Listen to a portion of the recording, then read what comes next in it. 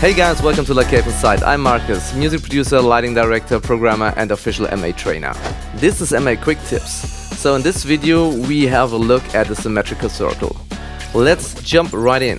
So let's select the fixtures, bring them to full position and select maybe a tilt of, in this case, -50. Now create another step. And now create another tilt value like this. So we have created a phaser. Let's adjust the speed a little bit to maybe 220 or something like this. And here comes the trick. Now go to the phaser menu and click this circle button. Now the fixtures are moving in a circle, but we want it to be a symmetrical circle. So it's an easy one too. Just go to the matrix overlay.